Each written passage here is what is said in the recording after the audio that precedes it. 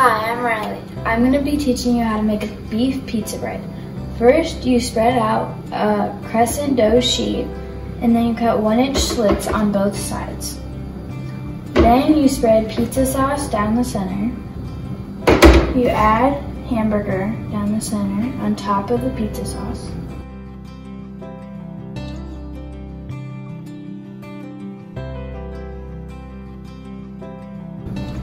Then you add mozzarella cheese on top of the hamburger.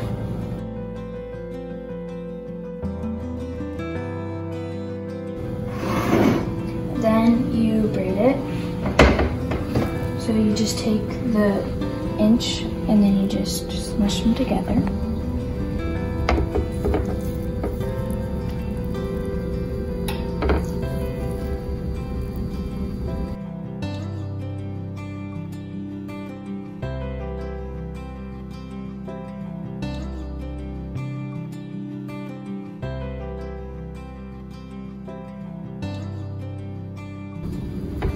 Then you bake this at 375 degrees for 16 to 20 minutes.